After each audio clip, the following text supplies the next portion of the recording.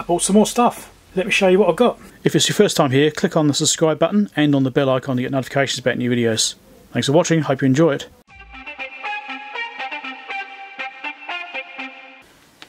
Right, that's the first thing. Don't forget to share the video if you think people might be interested in it, or any items I have. Also, there'll be links down below in the description for anything you may be interested in too. If you want, maybe want to buy one yourself. You can buy things through Banggood or my Amazon store and places like that. It helps me out as well because I actually get commissions. It doesn't cost you anymore, but I benefit from it. It helps support the channel. So these are 2 oscilloscope probes. And it's 500 MHz. Whether this will suit my scopes, I don't know. I'll find out. So yeah, I need a 500 MHz probe because I hacked my Siglent scope. I did a video on that and got it up to like 340 MHz bandwidth. And I thought, right, well, let's just let's see what we can do about this. Because obviously my original scope 100 MHz probes obviously can't cover that bandwidth. So I thought, well, I better get some better ones. So there's a 500 MHz apparently, but they're fairly cheap. So I don't know, we'll see what we get. Moderately sharp point. It's a times 10, so there's a just fixed times 10 ratio.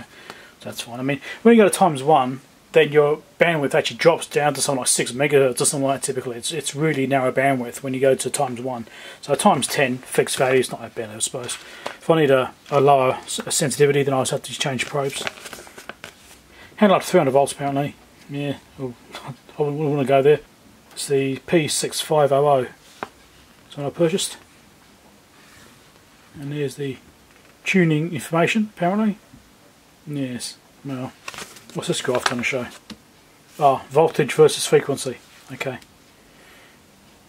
So when you're down, over 1 meg, so they're claiming there's massive voltage, but actually only up to about, say about 80 kilo or something like that. Yeah.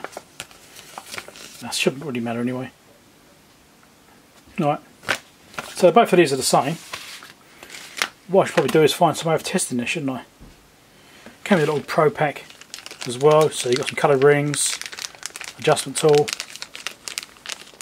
standard BNC to probe adapter. So that's another reason I chose this one, I think, because it came with this adapter, which is quite handy to have. I should kind of really try this out, shouldn't I? I feel like I should try them out. Okay, so I've got the probe hooked up to my scope. I've got it going back to the probe conversation because obviously I need to tune it first. Let's do the measurement off. And you can see there's a bit of compensation issue here, as you'd expect, because I haven't tuned them yet. So let's get the little screwdriver out and give it an adjustment.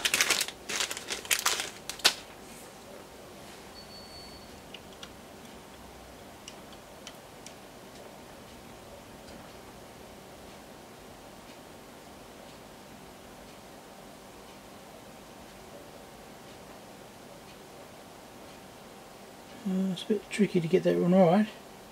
It's about there.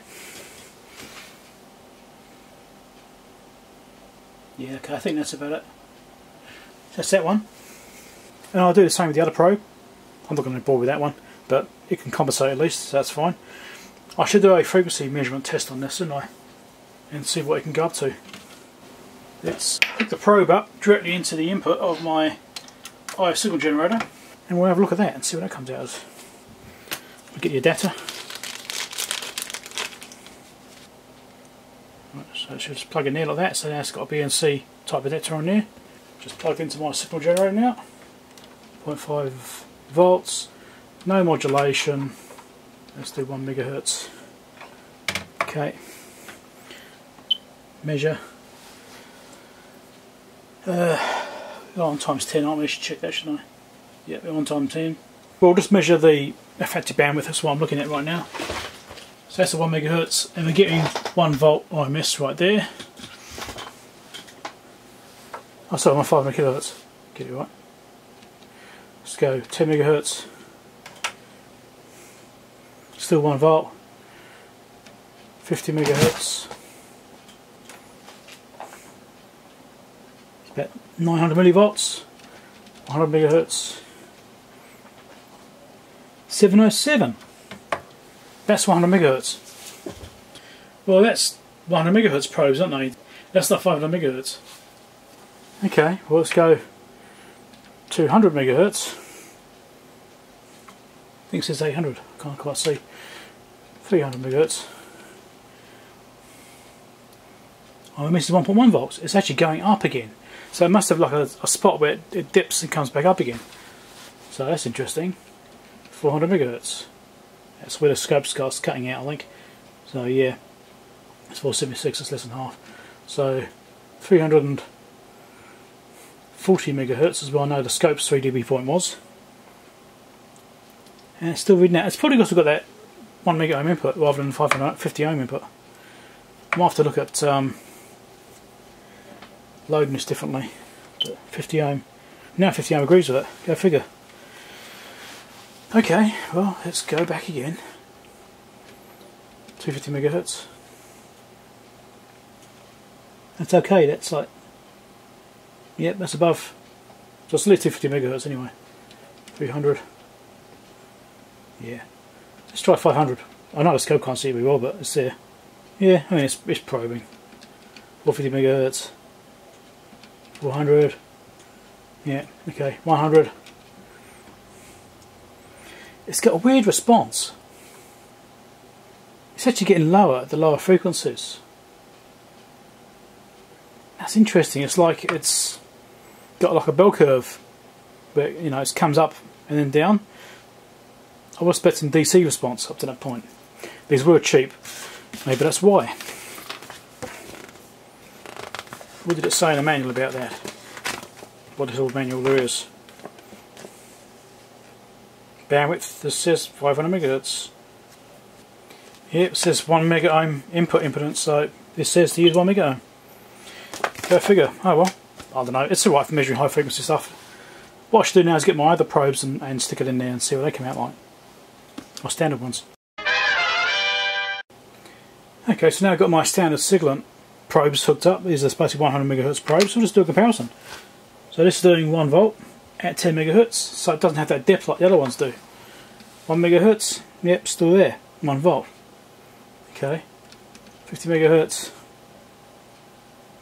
950 millivolts. 100 megahertz. 713. So these are just over 100 megahertz probes. Right, so 200 megahertz. That's stepping down. 250. 300. That's kind of flattens off again now, actually. It's interesting. 350. Yeah, so that is not that bad, actually, the original Siglent ones. They do dip down, but they're not that bad. They're still working there. Yes, these cover high frequencies better, but don't cover anything below 100 megahertz properly, it would seem.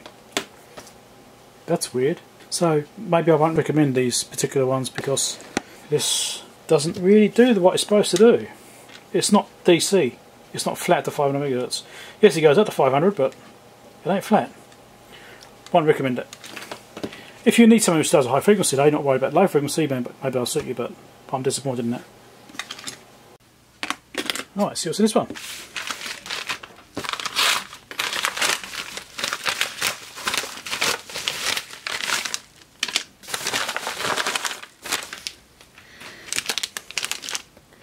Well, not that exciting, I don't think.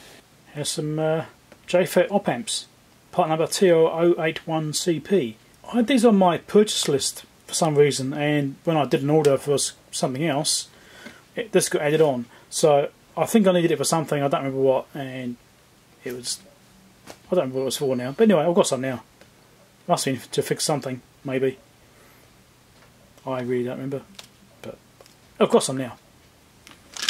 It happens. Oh, so this one. Thanks to my patrons that support me, help me to buy things from Mailbag. Even if sometimes I don't got a clue what I'm actually buying, or why I'm buying it. Because, you know, lollies. Okay, I didn't buy lollies. Okay, right, I purchased some of these before, a while ago. And I'll show you what it is.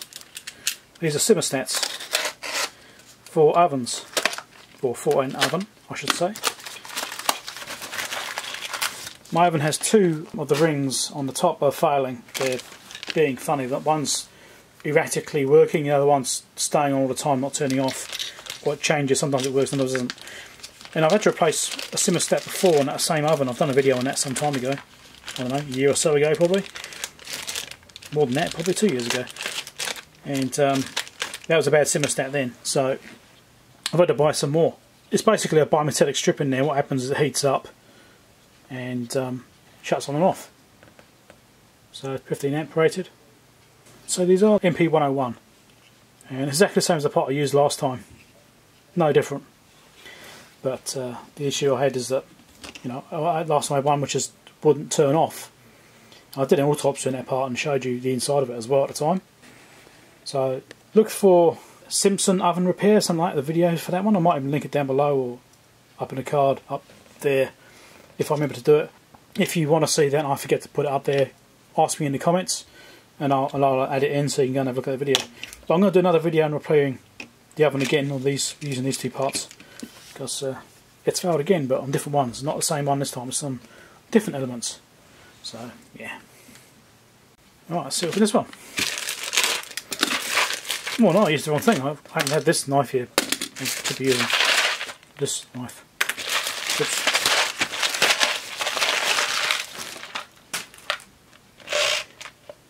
A whole bunch more USB connectors. I think these are very like the ones I got before, but I've got some other smaller ones in here. USB minis, micro. Those are micro too, I think. No, those are minis as well. Oh, they're all minis. So that's 3 minis, and you got the rest of them are USB 2s. That's USB 2 as well. Yeah, all USB 2 connectors. No USB 3. So yeah, just stock up in bits and pieces. So again, these will be linked down below. Share a video with your friends and that sort of stuff. If anyone might be wanting this, have a chat down below in the comments.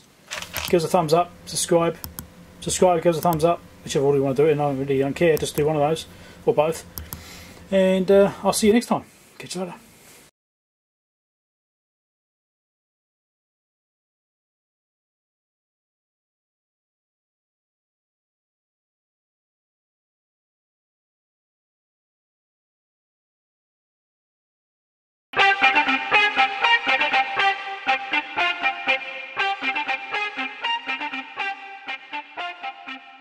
A bunch more BNC connectors. BNC connectors, you dumb bastard. They're not BNC connectors.